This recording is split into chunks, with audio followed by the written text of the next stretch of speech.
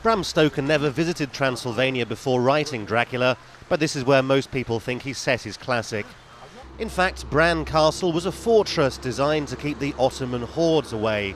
There's even a set of secret stairs in case everything else failed.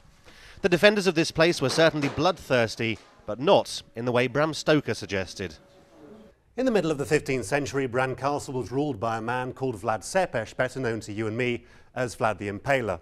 His father was also called Vlad, but his last name was Dracul, which is the Romanian for devil. Vlad Tepes, therefore, became known as Dracula, meaning son of the devil. Vlad Tepes may have been an impaler, but a vampire he most definitely was not. But you can imagine why most people come here, and the locals are happy to play the game, even if it sometimes comes as a letdown to find the truth. They're looking for Dracula the vampire, for torture chambers, for... And are they disappointed when that's not true? Sometimes, because, we have the people from all over the world, many visitors, and it's very hard to convince all the people about the truth. In fact, Vlad Tepes, aka Dracula, was at once horrible to his enemies and really nice to his friends. In the hill villages here, they absolutely adore him still as a paradigm of ruthless but fair dealing. For us, Vlad Tepes was a great ruler because he gave us all these lands, and now we're rich villagers. So we believe he was a wise leader and was not a vampire.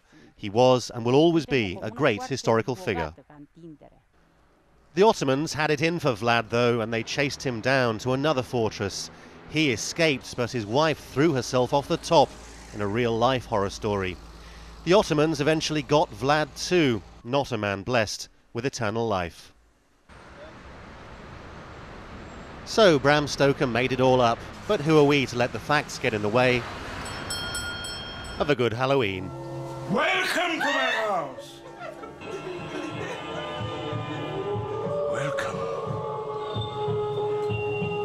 Welcome.